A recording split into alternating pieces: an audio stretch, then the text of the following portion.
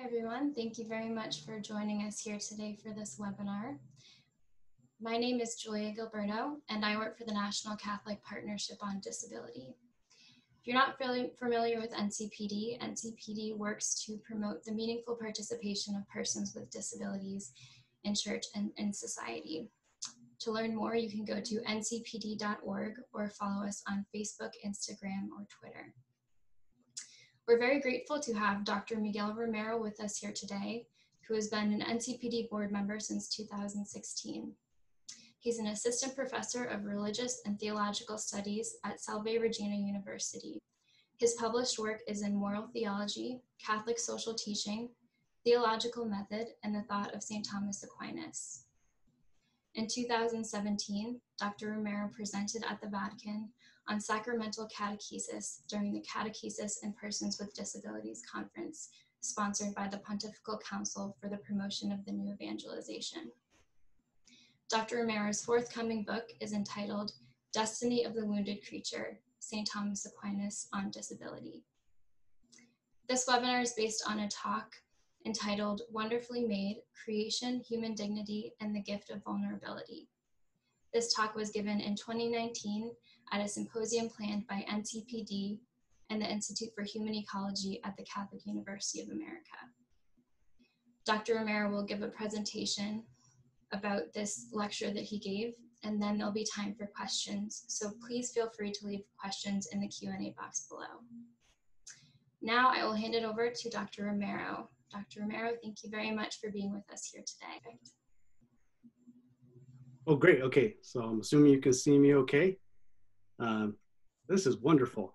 I'm really happy that there's so many folks joining us from across the country.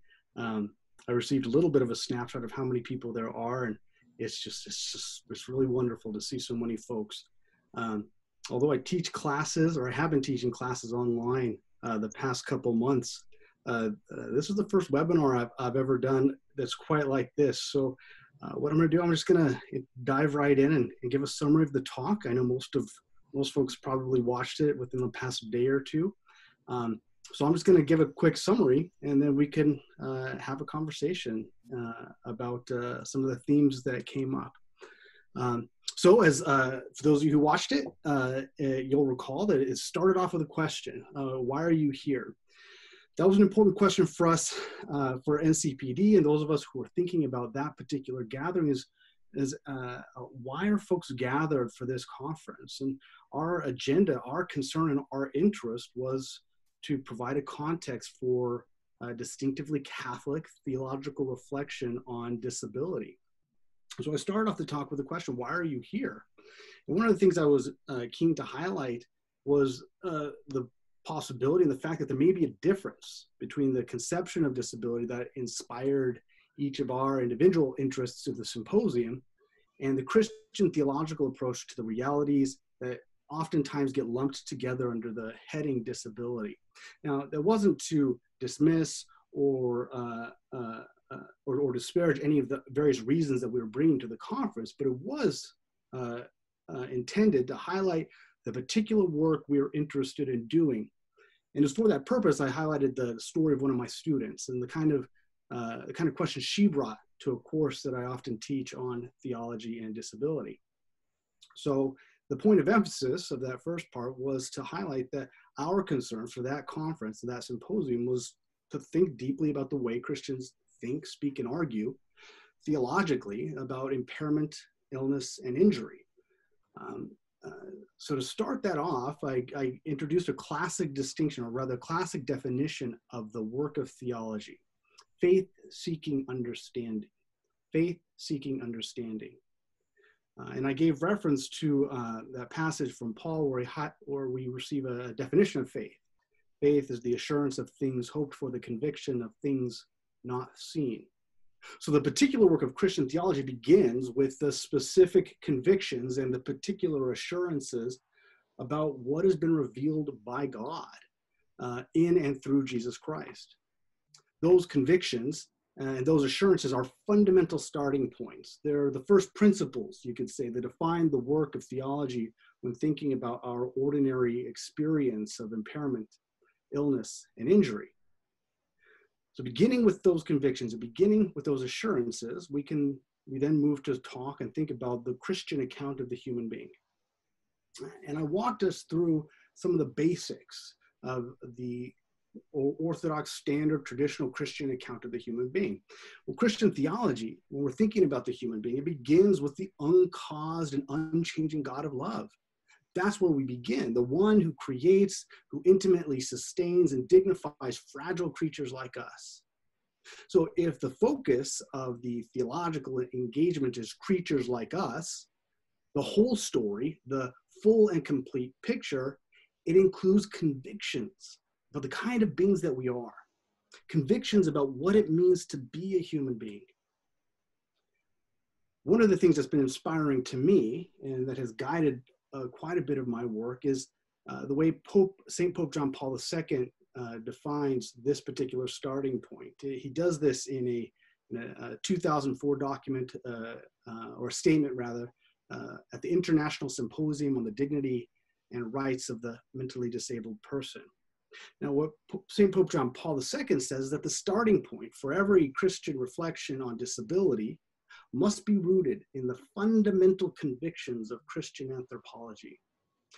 The starting point for every Christian reflection on disability must be rooted in the fundamental convictions of Christian anthropology. Well, what are some of those? Well, we are creatures, and we are particular kinds of creatures. We're creatures formed in the image of God, beings capable of knowing and loving God. We can know and love God in the way God knows and loves God's self. And not only that, we're composite beings. We're beings that have a body, and we're beings that have a soul or spirit. And we're vulnerable beings. We're dependent beings. And we're wounded. We are wounded and mired in spiritual and physical pains, and we are broken as we are. Wounded as we are, our Creator calls us to goodness and holiness. Now, taking this picture, the Council Fathers of Vatican II and the document Gaudium et Spes, one of the things they highlight is man is not allowed, quote, man is not allowed to despise his bodily life. Rather, the human being is obliged to regard his or her body as good and as honorable, end quote. Now that picture, that valuing of the body, and this highlighting of the importance of the body is integral to the distinctively Christian account of the human being. Now this has implications. It has implications, especially when we're thinking about impairment, illness, and injury. Among those is that the vulnerability and dependencies of our body are understood to be creaturely goods. The vulnerability and dependencies of our body are goods. These are enduring aspects of our original nakedness, which are not in themselves a cause for shame. So to unpack that a bit more, I led us in a reflection drawing upon St. Thomas Aquinas, and in particular, St. Thomas Aquinas on vulnerability and the vulnerability of our bodies. This is the point of reflection was from his Summa Theologica. The first part, question 91, article 3. So in that particular question and that particular article, Aquinas asked the question, was the human being given an apt bodily disposition? Was the human being given an apt bodily disposition? Now, that question is about the goodness and beauty of our bodies.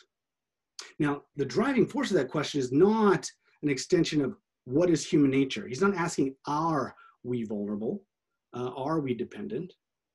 Rather, the driving force of the question is, what are we to think about human nature? What are we to think about our vulnerabilities and dependencies in the light of the gospel? Is the corruptible aspect of our nature, the fact that our bodies break, is this fitting? Is this good? Is this appropriate to our dignity? Is this appropriate to our graced destiny as creatures formed in the image and likeness of God? So we walked through that particular article with St. Thomas, and we highlighted there at the end St. Thomas's conclusion. God gave to each natural being, I'm quoting here, St. Thomas writes, God gave to each natural being the best disposition, not absolutely so, but in the view of its proper end. God fashioned the human body in that disposition which was best, befitting to such a form and to such operations, end quote.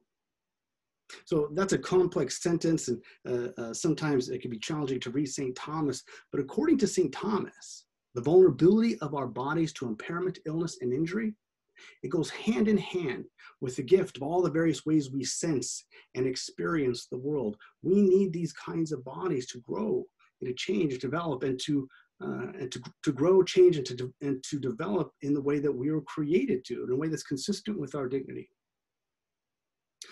So at the end of that presentation, I highlighted a point that I noted at the beginning, that the gospel challenges our presuppositions about disability. And I noted two big takeaways for the symposium, about what the symposium was about and who the symposium was about.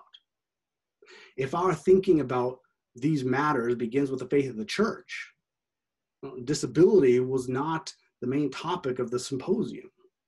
And the subject was not a special class of persons out there called the disabled. The what of the symposium is, what does it mean to be a human being, a creature created in the image and likeness of God? And the who of the symposium was us in that room, and us here today gathered for this conversation. Now, that's the who. No amount of tinkering will make a difference if we overlook how the gospel challenges some of our most precious and basic presumptions about the theological significance of disability. Now, that was the scope and the shape of that presentation that you all watched in preparation for today. Now, I'm really excited and eager to entertain questions and to have a conversation for those who are interested. So I will pass it on back to Julia. Thank you very much, Dr. Romero. We have a couple other guests with us today, which I'm just going to introduce. We have Father Fred Cabras, and Father Fred is, he belongs to the Capuchin Franciscan province of St. Joseph in Detroit. He is a social worker, and he played a major role in making the symposium this past November possible. So we're very grateful to have him here today. We also have Esther Garcia, who's a staff member at NCPD, and she is the Director of Outreach and Diocesan Relations. So thank you both for being here today. I'm just going to start your videos. There we go. So, thank you, Julia. I appreciate you taking the time, and thank you, Dr. Romero, for all of your wonderful words and insights. It's wonderful to see you again. Well, thank you, Father, for your gift in making the symposium possible. Thank you and your community. Thank you. So I really love the concept of vulnerability. I think it's such an important thing, because I think we, as people, as faith-filled lovers of Christ, of God, and as imperfect beings in search of a perfect God, right? And so our vulnerability is what draws us closer to God. I'm curious to see what your thoughts are in the wake of a lot of the vulnerabilities and a lot of the struggles that we're facing in this world, specifically looking at the rise of the COVID-19, looking at the rise of George Floyd and all of the brutality that we have faced there. How can we, as a Christian community, as persons who experience disability and those who experience struggle, walk with this community in a spirited way that carries on the message of Christian anthropology? Yeah, that's a good question. This is how I think about it.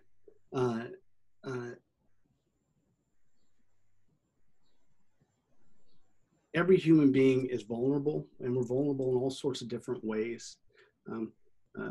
part of what it means to be a creature, the kind of creatures that we are, is we are limited and weak.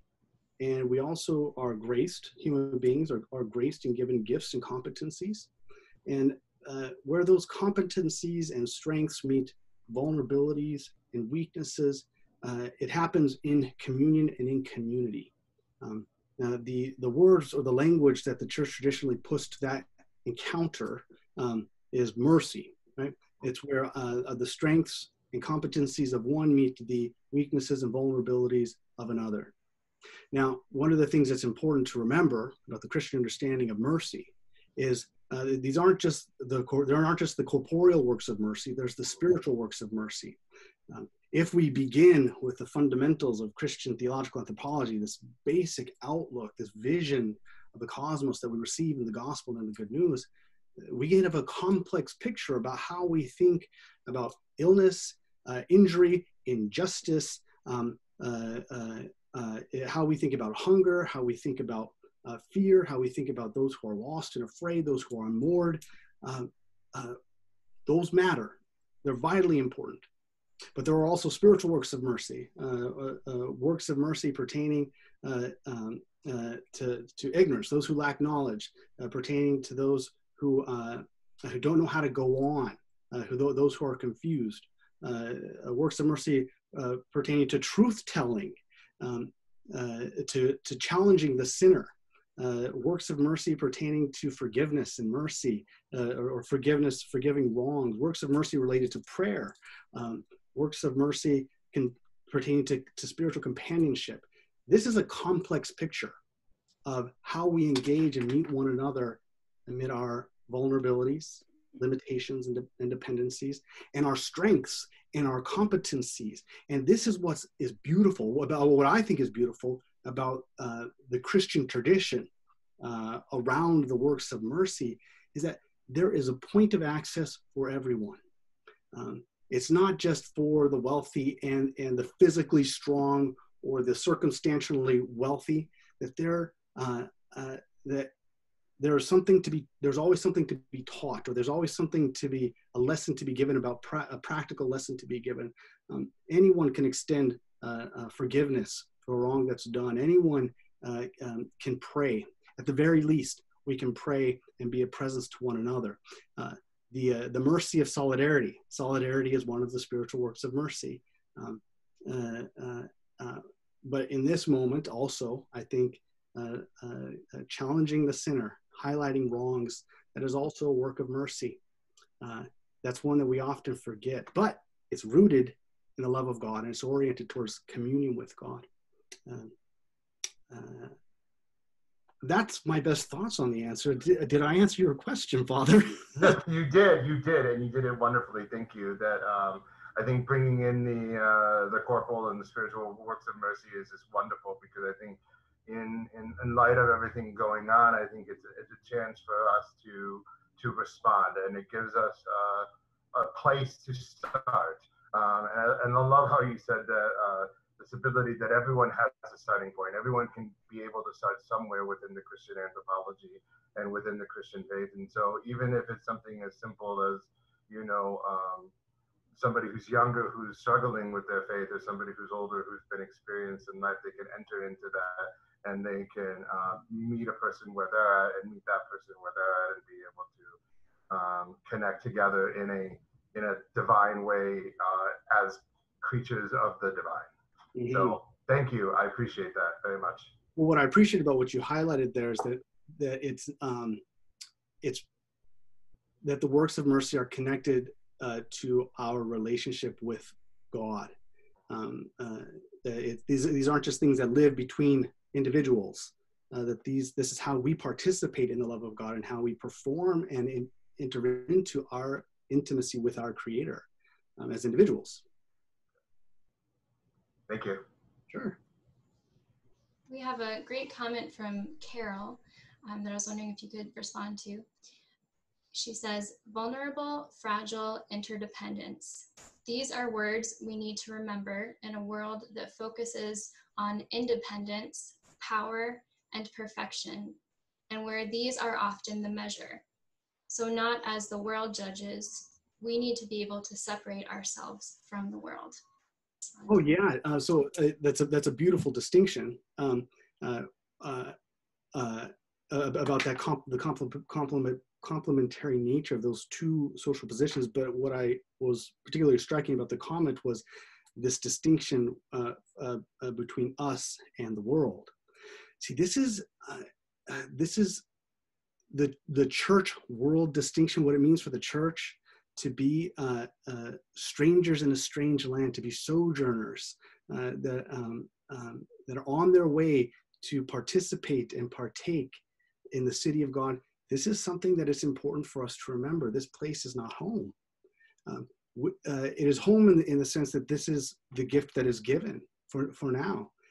But there is a purpose, there's an end, there's a goal in our life together and how we engage and interact with one another.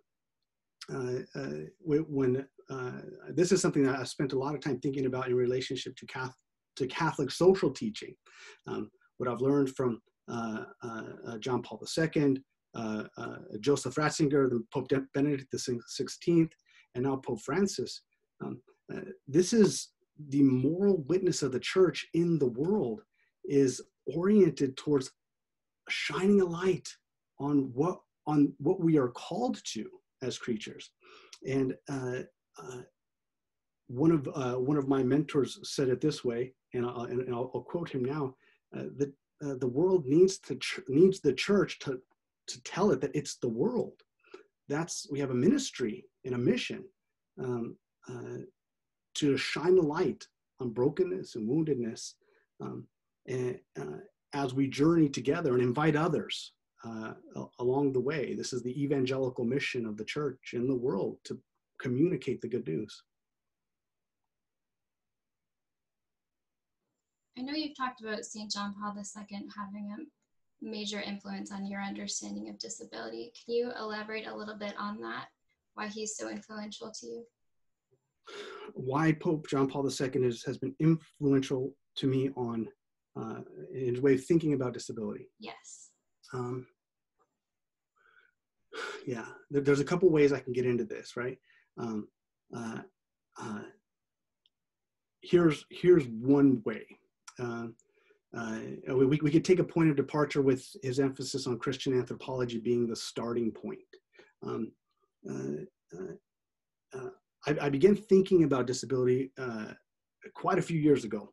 This is something I grew up with. It was part of my family life. It was part of my college life. It was just part of what it meant to be who I am and how I move through the world, in particular in relationship to my brother, Vicente. One of the things a person will discover along the way when they start trying to think deeply and carefully about disability as a concept or disability as an idea is that you have some options, right? There are different ways of thinking about disability. And what Pope John Paul II has provided me, and what I found in his writings, is a gesture, an insight about where we should begin our thinking. And what does it look like for us to be doing our very best thinking about a particular topic? Now, we can ask ourselves all kinds of questions. We can think about any topic or ask ourselves, what does it mean to think well about trees? Or what does it mean to think well about cars or webinars or politics? Like, we can ask these kinds of questions. So there are lots of ways we can think about these things. We can begin with our experience. We can begin with the problem or a circumstance. We can begin with our sense experience of the world. And there's nothing wrong with those starting points. But your choice of starting point, if you begin with your sense experience or a circumstance or a social situation, your starting point, it depends on the kind of questions you have and the kinds of knowledge that you're after. So we could think about this like if we wanted to learn more about trees, right? If we wanted to understand why an oak tree is different from a pine tree, we could approach that question from biology, right? Or what I think is dendrology, right? That's you're looking at what's things you can measure, test, and compare. Or we could ask questions about trees when it comes to the best kind of wood for building a ship. Or we can talk about the social experience of trees, like oaks lose their leaves in the winter, pine trees don't. What does that communicate? How does it reflect it in various cultures, right? So when it comes to disability, and this is how Pope John Paul II has been particularly helpful for me in my thinking, is when we begin with the fundamental principles of Christian anthropology, it highlights for me that the common ways, the familiar ways of thinking about disability have a utility and a value, but sometimes they don't answer the entire question. So I'm sure most of the folks listening, or a lot of the folks listening, are familiar with the medical model of disability, right? So the medical model of disability is when our thinking begins with things we can measure, test, and compare. Right? How does the body work? Is it functional? And what are the implications of the body functioning, right? There's the rights model of disability. Our thinking begins with justice and injustice and the rights that are due and all the rules and protections that are fair about what is fair. Or we have the social model of disability, and our thinking begins with the experience of folks who are impaired or ill or injured and their experience of inclusion and exclusion. And so each of those is fine and wonderful, and really genuine insights arise from them. And so they shouldn't be dismissed. But for John Paul II, and what he reminds us when it comes to the starting point, this is the big value that I draw, is that he reminds us that we can't explore theological questions about disability and we can't explore theological insights into disability if our starting point doesn't include the basic things that Christians confess to be revealed by God. He points us to the gospel, to the good news, to Jesus. And among the most basic things that Christians confess is that we're creatures, a loving and merciful creator, that we're formed in the image of God, and we're vulnerable, and we're called to friendship, love of God, and love of neighbor. It doesn't mean we can't use the disability models. They can be very useful, but it does mean that the models, at least this is what I take from Pope John Paul II, the models can give us only an incomplete picture. But if we want the full picture, as revealed in and through Jesus, we attend to the principles and the foundation of the faith, the things we confess and hold to be true.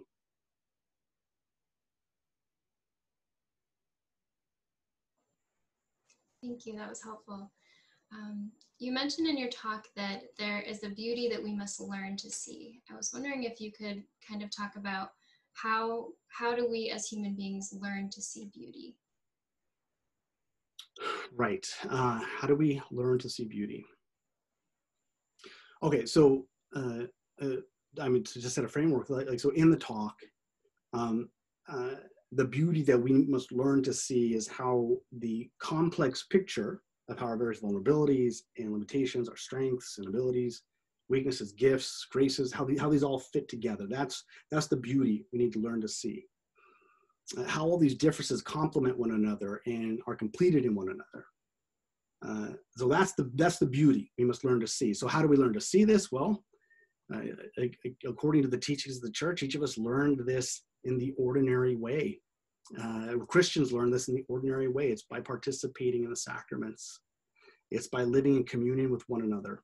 It's by ministering to others and being ministered to. It's to participate in this life, the life of the body of Christ. And it takes a lifetime to learn. This is a journey. It's the journey of our life in Christ. And it's one that has an arc. It begins with a personal encounter for Christians, a personal encounter with Jesus within the body of Christ, as we administer the love of mercy, the love and mercy of God to one another as we receive it from one another. That's how we learn to see it. This is what I've learned from St. Pope John Paul II and Thomas Aquinas. And there are the ways folks can, there's a number of ways this has been answered in the Christian tradition, but it's very basic. But even just that basic point, right? It was important, it has been important for me, and I try to communicate that in the talk. When we think about impairment, illness, and injury, and all those things that are classified and categorized under the heading disability, we're not doing a special kind of theological inquiry. We're not exiting standard traditional Christian theological discourse. This goes right to the heart of what it means to be brothers and sisters in Christ, to journey together towards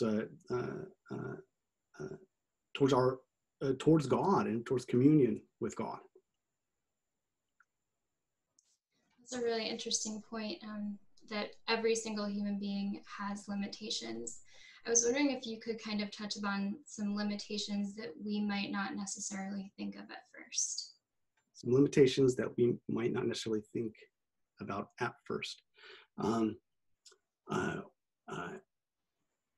Okay, so we're in this context, right? So we're talking when it comes to disability, it's our mind, our attention is drawn to impairment, illness, and injury, right? But we are also reminded in the gospel, the health of the body is not necessarily the health of the soul. We are reminded in the gospel, reminded in the good news that man does not live on bread alone. The various kinds of limitations that the good news draws our attention to are the kinds of limitations that are highlighted in the works of mercy. So, for example, we have works of mercy pertaining to food and water and shelter and protection and being imprisoned and being sick. But with the spiritual works of mercy, there are ignorance is a lack that is met by the work of mercy of teaching.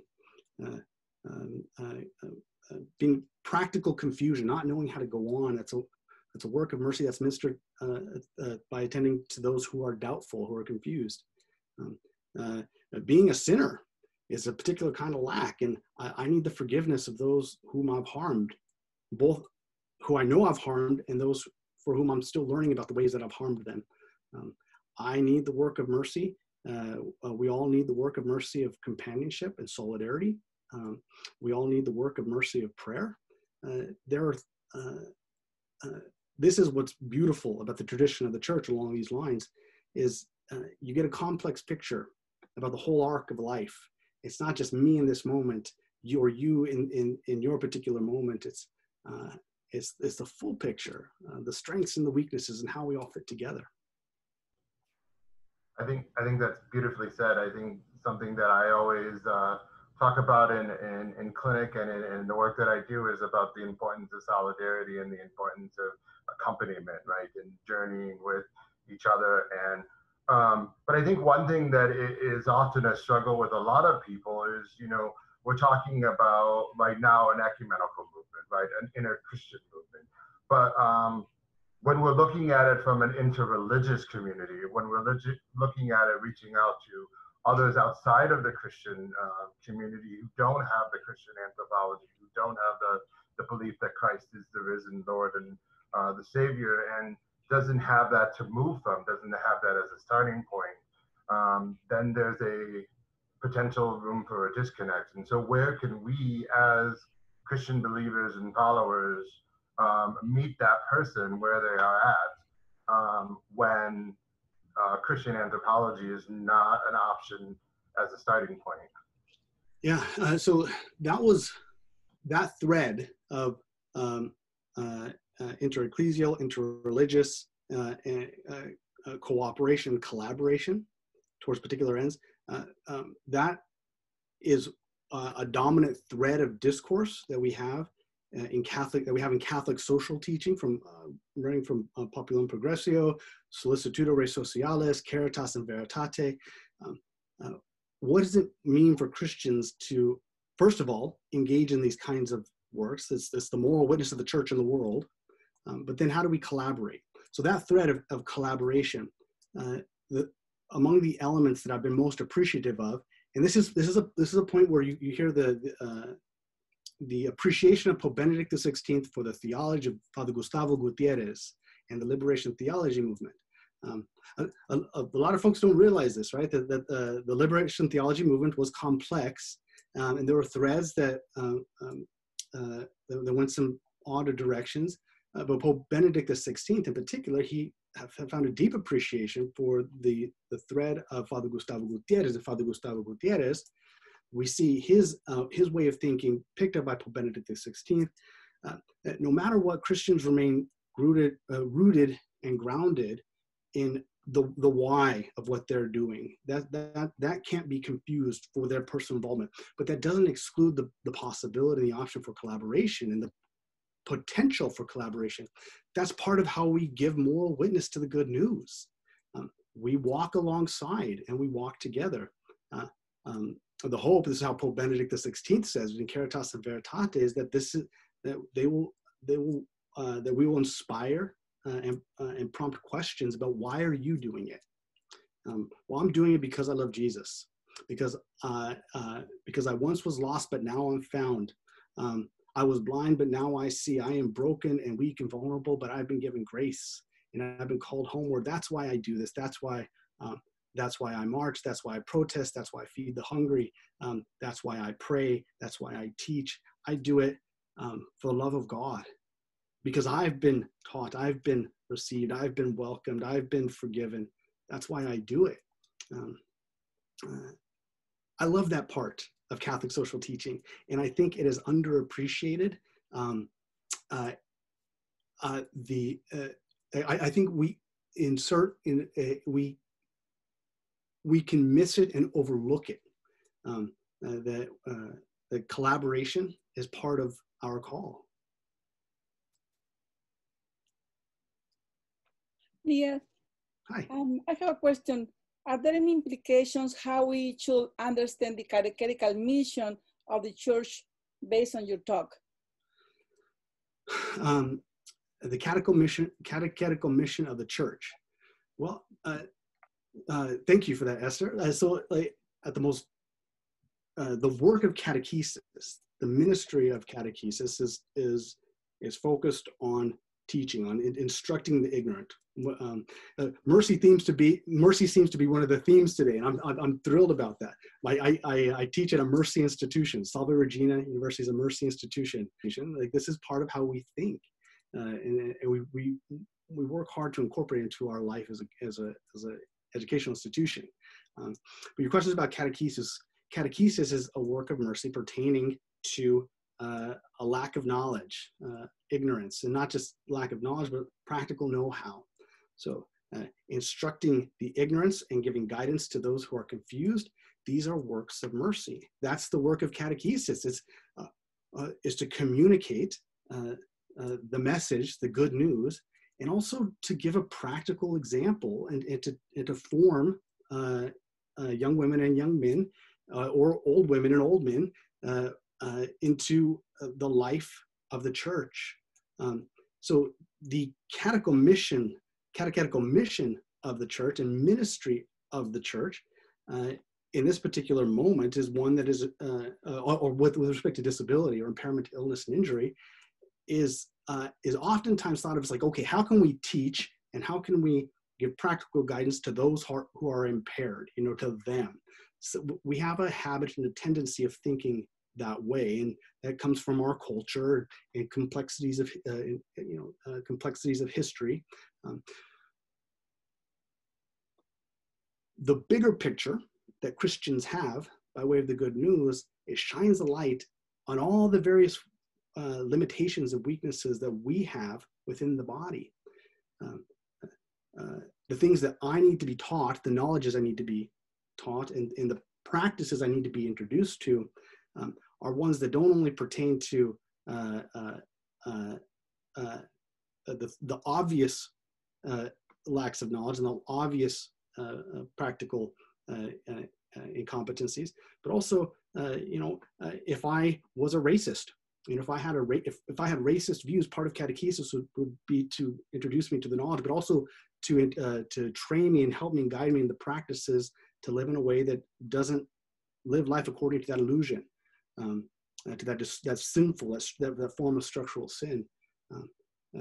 There's an opportunity here, I think, for catechists to be inspired by the heart of catechesis, not only for those who seem to be weak or ignorant in the moment, but also those who seem to be strong, because there are things that those who seem to be strong, who seem to be comfortable, and who seem to have their life together, they have needs too. And those needs are sometimes attached to their privilege, attached to my privilege.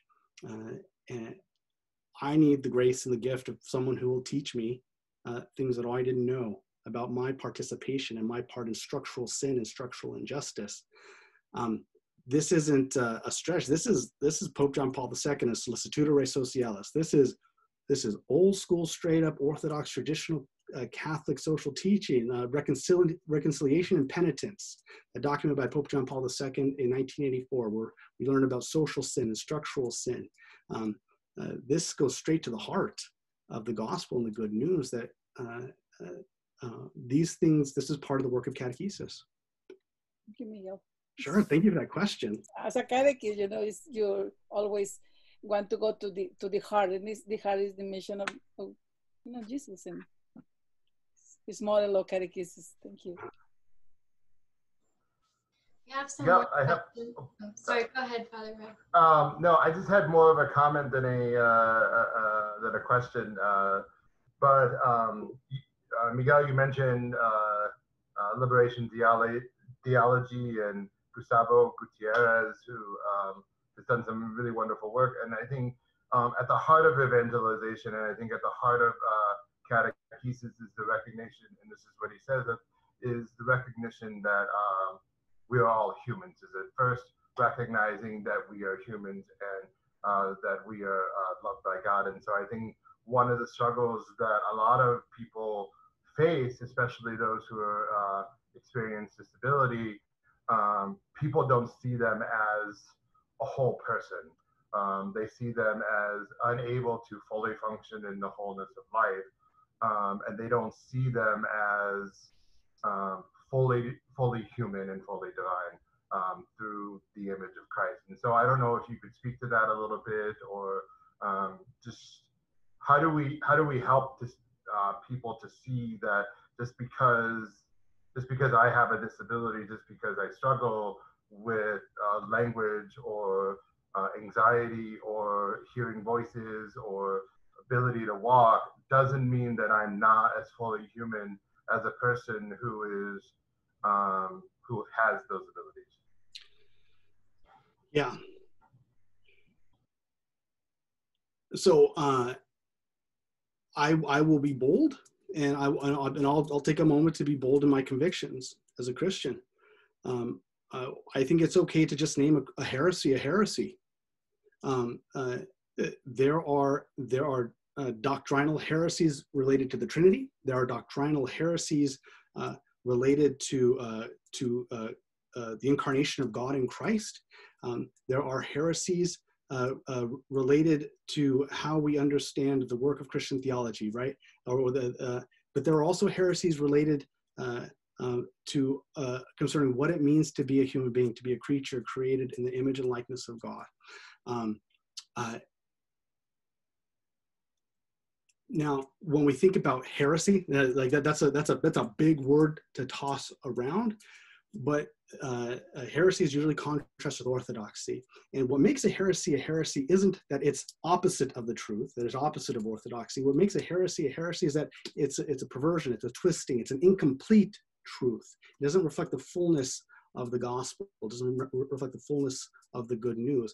And I believe that as Christians, we let me take this back. Let me take one step back. I think that it belongs to the magisterium and the teaching of the magisterium to identify heresies of this sort. And we see this in Catholic social teaching is one of the places where we have an encyclical tradition. We have a teaching tradition within the church where heresy is called out when it comes to these structural sins and social sins. And a lot of those pertain to a defective or incomplete or heretical theological anthropology. This comes out with respect to class. Like Rerum Novarum was part of this. This comes out with respect to race. This comes out with respect to impairment, illness, and injury. There are things, defective anthropologies, incomplete accounts of what it means to be a human being. And I look to the church. I look to, in particular, Pope St. John Paul II and Joseph Ratzinger and Pope Francis, mostly because these are the ones these have been the popes while I've been alive. And so their writings have been particularly important to me. But we can go back to Paul VI. We can go back even further to the fathers of the church, Augustine, Aquinas, and we can get clues along these lines about what it means to be faithful, faithful in our convictions, and faithful in our practices with respect to that basic fundamental truth of the gospel. Did I answer your question, Father? No, you did, and I think you did it well, because I think you reminded us and brought us back to the importance of Christian anthropology, and specifically the importance of our popes and our early fathers, and the work that they did to really get the ground running, to allow Pope Francis, Benedict, and all of these encyclicals to be really rooted in Augustine and Aquinas and some of the earlier fathers. So thank you. We have another question from one of our participants.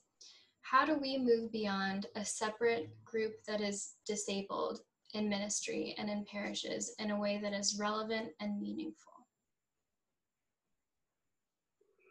How do we move on?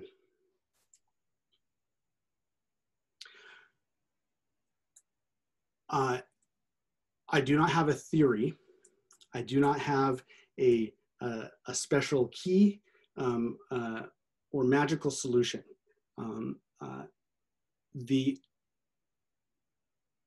next step, how do we go on, is one that belongs to the heart of a church. What is it? It goes to the heart of Christian discipleship. What does it mean to follow Jesus? To take up our cross, whatever that looks like, and to live in solidarity, but then also to bear faithful witness. How do we move on? We move on by growing in faith, hope, and love, by growing in the virtues, by receiving the gifts of the Holy Spirit, by participating in the sacraments, by participating in the life of the church, by learning and receiving and contemplating Christ crucified and Christ resurrected, by participating and living the liturgy of the church. We move on by allowing ourselves to be changed and transformed by the good news. That's what I believe, and that's my best understanding of what the church teaches. Now, when it comes to these, like the particular challenges, right, the particular challenges of the moment, and in this circumstance for this webinar, right, in this conversation, is different forms, different ways that the social sins and the structural sins of our society has infected and reflected itself on the life of the body of Christ. The first response is faithfulness. Be faithful. Identify sin. Recognize in humility our fallenness, our brokenness, my fallenness, my brokenness, all the various ways that we are unfaithful to the good news, and we don't live it out in our lives. That's how we move on. And what that looks like practically in this case or that case, in that moment, or this circumstance, I think the resources of the church point us towards, there's not one key, one theory that's going to be a catch-all solution. It's the form of life, the patterns of life, and the rhythms of life that Christians call holiness. It marks and charts a way forward that is alive, and you can't prescribe that. But on the other hand, like, I love theories, I love plans, I love concrete, ministry and missions, and it's like, we know what we're doing. But if we think that's the answer, we make a mistake, and we confuse a plan for mission. We confuse a competency with holiness. The challenge is to live into our discipleship to Christ, and that's the challenge, and that's the call. I think that's how we go on. I can't improve upon that. I can't improve upon the call to discipleship, and I don't want to, because I found life following Jesus.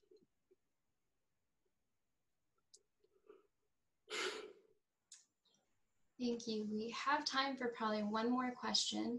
And this is a question we've gotten a couple times here. And we touched about it a little bit in the beginning, but with everything going on in our country right now with respect to race, wondering if there's a way that you can connect the lesson of your talk to how the gospel responds to the sin of racism.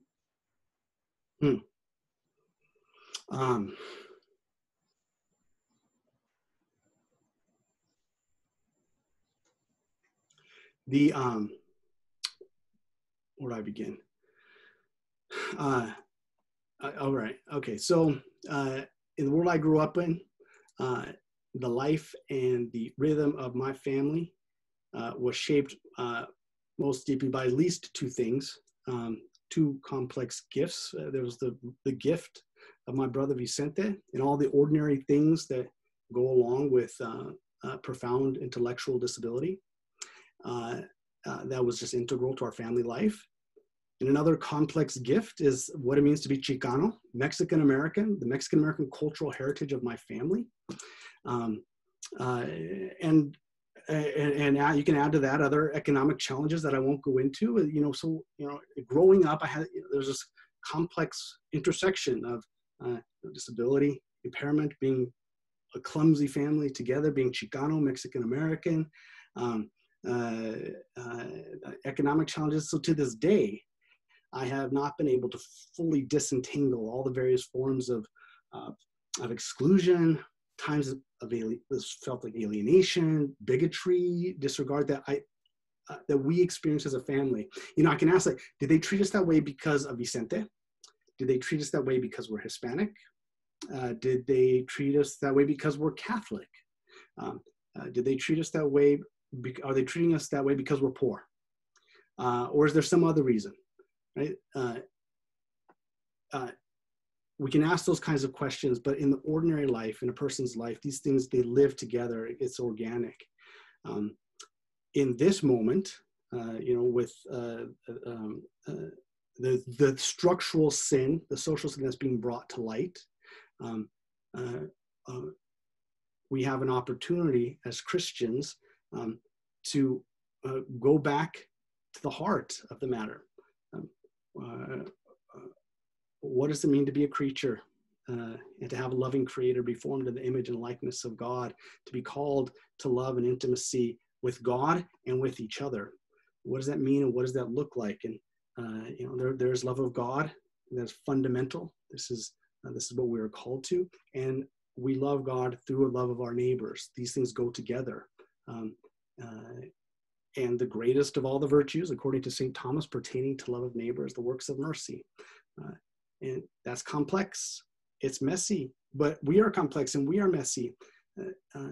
This is the social teaching of the church on these sorts of matters. It's a seamless cloth. These things hang together, and they hang together not because of some magical nuance of theory and theology and philosophical arguments. They hang together because it is true. They hang together because we have one God, one creator, who sustains us and maintains us and holds us in being, who loves us and who's calling us in love to be reconciled, and who's calling us to be reconciled with each other. We don't have to compartmentalize disability, race, structural economic inequality. We don't have to compartmentalize those things. We can think these things together. Now, it would be a mistake if I did not mention the USCCB statement, Open Wide Our Hearts, the enduring call of love, a pastoral letter against racism. This is 2018. You got to read it. That's if you have homework, that should be one bit of your homework. Read the pastoral letter from the USCCB on disability, and read the USCCB statement, Open Wide Our Hearts. It goes together. And it's a beautiful picture. It's a beautiful picture of our life in Christ, responsive to challenges of the moment and pains of the moment, and the various ways that structural sin and social sin inflects itself in the life of the church. We have an opportunity to bear faithful witness, and what a joy, right? This is what St. Paul talks about, the joy of bearing faithful witness to the good news. and sometimes that faithful witness, bearing faithful witness, is hard. It takes courage, but that's discipleship. Thank you very much. We are going to wrap up in one moment, but I was just wondering if you could say real quickly what the name of your new book will be. Someone was wondering, and when it would be available for purchase. Okay, so it's a Destiny of the Wounded Creature, St. Thomas Aquinas on Disability. It's I'm revising chapters right now, and I'm hoping that assuming everything will go according to plan, that the publisher will have it out sometimes towards the end of the year. But these things are beyond me, those unfoldings. If someone did want to read what I've written about these sorts of matters, I have quite a number of articles on these sorts of themes. The goodness and beauty of our fragile flesh. That's an article I wrote on these themes. I have also written an article about St. Thomas Aquinas on profound intellectual disability. I have some other works on catechesis and virtue. I have some other stuff where I talk about these things in the 16th century. In fact, how I have a book chapter I just finished a few months ago that highlights this relationship between the racialization of the human body and the way we think theologically about disability, how this all unfolded in the 16th century. The arguments and claims pertaining to the status of the Amerindian peoples and how disability was part of that argument and part of that conversation. In any case, if folks are interested, those things are available. Great, thank you very much.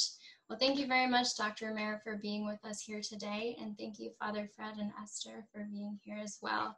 And thank you to all the attendees as well. If you liked this resource and you are able to support NCPD and more resources like this, please consider donating on our website. Have a wonderful day and God bless. Bye-bye. Goodbye, Father. Goodbye, Esther. Thank you, Julia. Thank you.